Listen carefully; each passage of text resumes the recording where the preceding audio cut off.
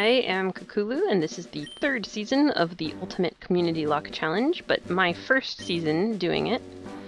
You may ask, what is the CommunityLocke Challenge? It is a 2-year-long challenge in which Nuzlocke Forums community members attempt to not only complete a Nuzlocke, but to complete 8 Nuzlockes in a row. That is right, we are going to start in Generation 1 and end in Generation 8. I will be doing a Standard Nuzlocke, which means I only catch the first Pokemon in each area. I will not be catching duplicate Pokemon. I will be naming every team member, mandatory. And of course, if a Pokemon hits 0 HP if it faints, it is a sad farewell for my fallen comrade. I will be making an exception to the 1 per area rule, because if there's a shiny Pokemon, I will be getting it. I think I've only gotten 1 shiny Pokemon naturally in my whole entire career of playing Pokemon, so yeah. Let's begin, shall we? Let's see. Oak here has many things to talk about, wants to know about me. I will be a girl, and my name is Kakulu, so we'll just put that right in. Kakulu.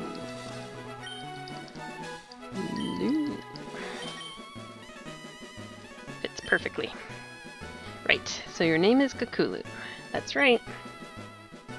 And I will name my rival Ulukak, because I've decided to struggle against my shadow self in this.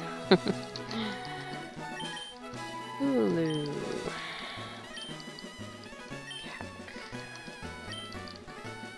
There we go. Note that I will be speeding up time for us every so often, because I often struggle with coming up with names and making decisions.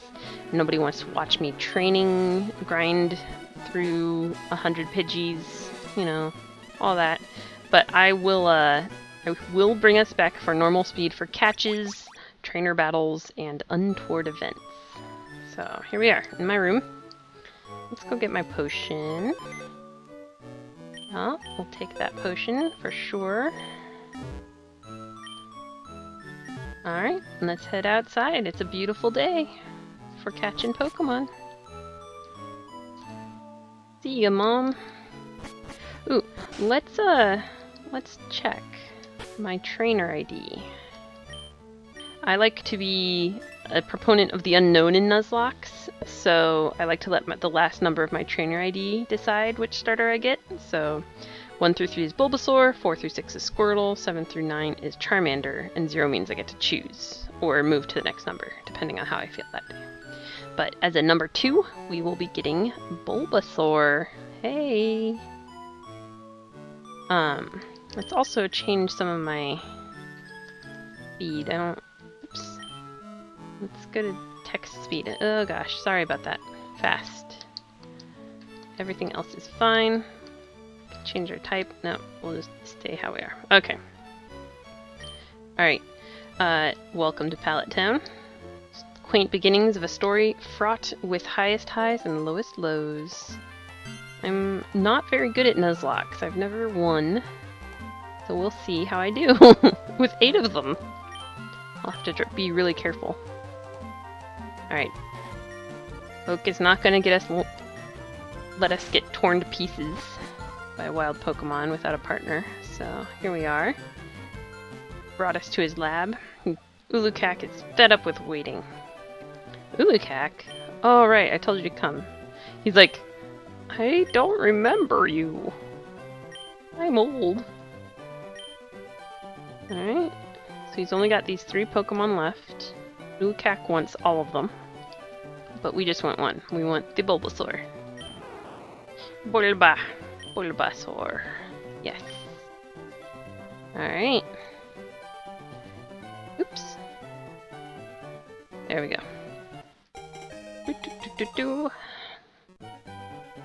Yes, I want to name my Bulbasaur, and I'm going to use my name generator here. I'll look for a good name.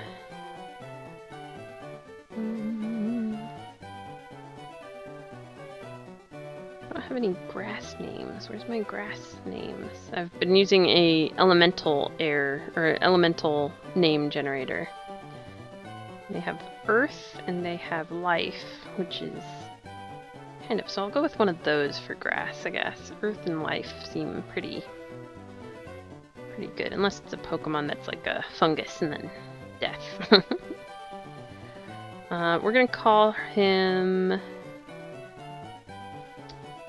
Spyrus. Spyrus seems like a good name.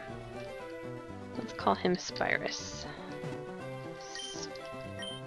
Spyrus. Or Spirus, maybe, is how I would say it. Spirus. Okay, Spirus. I'll take this one then. Charmander.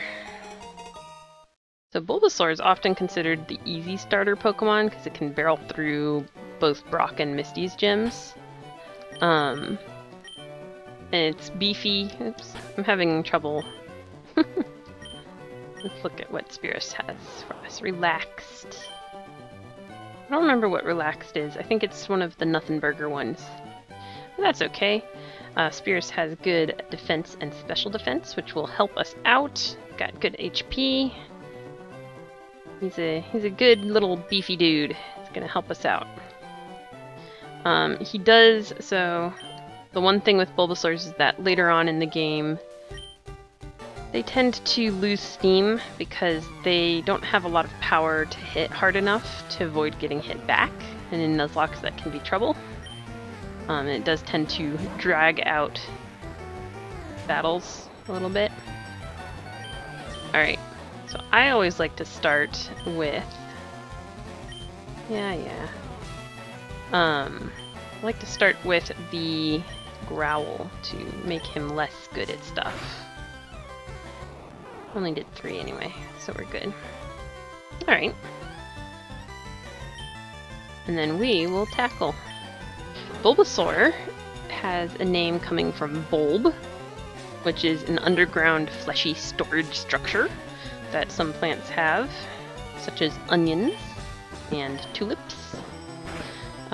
They grow from that bulb, and then his suffix is sor, which is a suffix derived from Greek soros, meaning lizard. So he's a bulb lizard. Bulbasaur's design is actually based on a frog more than a lizard. And the bulb is sort of similar to a bulb from a lily plant or an onion plant, but we will hopefully get him leveled up enough to see him bloom into something quite different. Ooh, we got a critical hit. That's nice. Good job, Spirus. Charmander actually gets his name from a portmanteau of char, to burn, and salamander. The salamander is actually an amphibious creature, but has a connection to fire because they would live in dead logs, and people would take the logs and take them home and burn them, and the salamanders would panic, but be okay for a little while because they have wet skin. So people were like, oh, salamanders live in fire. And that's how salamanders got connected with fire. Alright, so let's go. Let's get going. No reason to stick around here. Let's blow this popsicle joint. Alright, we're gonna get our first Pokemon. What will it be? Oh, we aren't gonna get our first Pokemon. I forgot. Doesn't matter, because we do not have any Pokeballs. I haven't played in a while. Let's talk to him. Ooh, Pokemon Mart. Gonna give us a free sample. Yes, thank you. We like free samples. So it doesn't matter if we fight anything here. None of these count, in my opinion, until we get those Pokeballs. I'm gonna show this training, but in future training, this is travel and might be interesting. But future travel and training, I'll probably speed up a bit so that we can not have to spend hours watching me trade blows with a Pidgey. This one is not a trainer, is it? No. It just teaches you how to jump.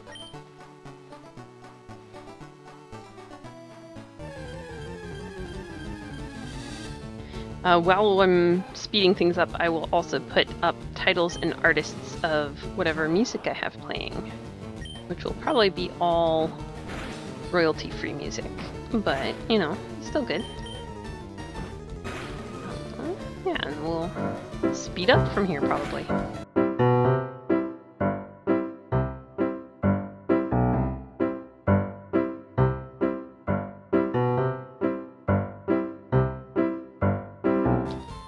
Well, I didn't need to use that potion.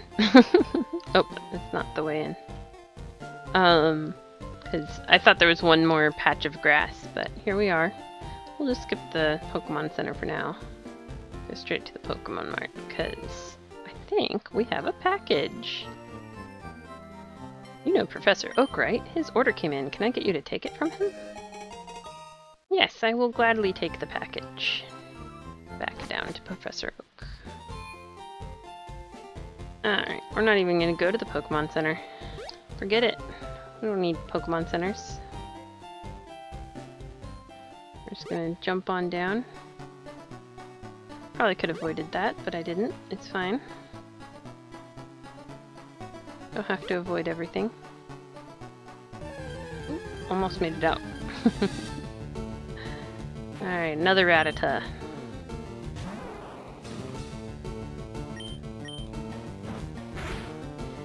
Pretty good at this now. Level 7. It's a good level. Spirus, go!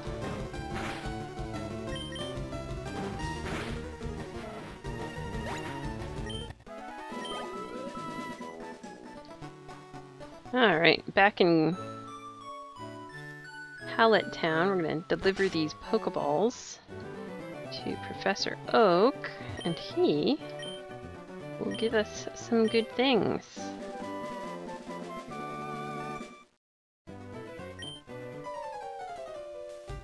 So here's Ulukak saying, what did you actually bring me here for? And Oak says, hey, fill in these encyclopedias. I need you to catch Pokemon and get their digital signatures. So, that's what I assume, because obviously he already knows what Pokemon are out there, but when we catch them, we can get their digital signatures and they can get more information on them. That's what I think, anyway. Alright, thank you, Oak. We've got some Pokeballs. Now that we are done with our Gopher task and have Pokeballs, we can actually start the Nuzlocke. We will begin. I'm gonna jump by Ulukak's sister's house, because despite what he might say, she has something for us. A nice town map. We will want that. Thank you, Daisy. See you later. Alright. Now we are ready. Let's see. Jump. Nothing in that one. Here we go. A Pidgey! I love Pidgeys. I'm so glad it wasn't a rat. Well, nothing wrong with rats, but I love Pidgey. Actually, we're going to try my tried and true go-to method of catching a Pokemon, which is just throw a Pokeball at it right away. Oops, not a potion. A Pokeball, yep, just throw it. Right first off. Bam. Nope, didn't work. Okay, so we'll actually have to tackle it and lower its abilities here. Pidgeys are not considered excellent in Nuzlockes, but they are not terrible either. I know that they're pretty sturdy. Ooh, Spirus is getting a little danger here. Here we go. Okay. We'll do one Pokeball. This is dangerous. I might be... This is why I'm bad at Nuzlocke. I risk things. Pidgeys are sturdy. They turn into sturdy little birds. They can take a hit and keep on coming, so I like sturdy ones. The name Pidgey probably derives from pigeon and pudgy. Based on its appearance, it is a pudgy little bird. The Pidgey actually has more in common with the common sparrow or chickadee than a pigeon, though. And the dark eye markings are probably a nod to Egyptian gods Ra and Horus, who are often depicted with the head of a falcon, and they sport similar markings. But I'm gonna run my thing here, and we'll get an air name. Air name. Air name. Come on. Why are there no air names? Here we go. Tumulus. I like that. Tumulus. Tumulus. It's like a tumultuous cumulus. Tumulus. Okay. Pidgey's name is Tumulus. Let's take a look at Tumulus. Oops, that was weird. I'm not used to having the Pokedex yet. Okay, Tumulus. Tumulus is calm. I don't remember any of these. But Kenai's good. Sure. This is why I'm bad at Nuzlocke, is I don't remember. I remember some of them. I remember, like, Adamant is good for attacking. I remember Timid is good for special attacking. I don't remember these things offhand. I should have a little chart up somewhere. Maybe next time. Alright, we're healed up. Let's put Tumulus out in front. See what he can do for us. And we'll see ya on the flip side.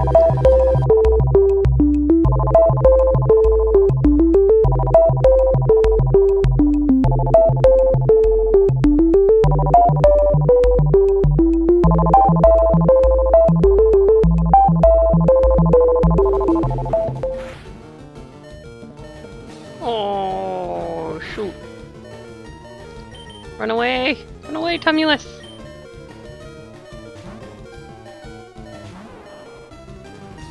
Ooh, that was scary. That was real scary. Alright. I won't let it happen again. Can't end this Nuzlocke before it starts. Gotta keep going. Oh dear. Oh, I didn't switch him out. Oh no! What did I do? Tumulus, run! Spirits, help!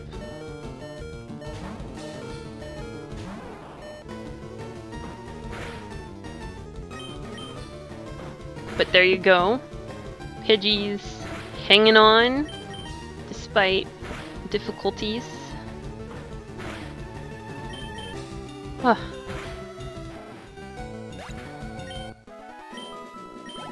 There we go.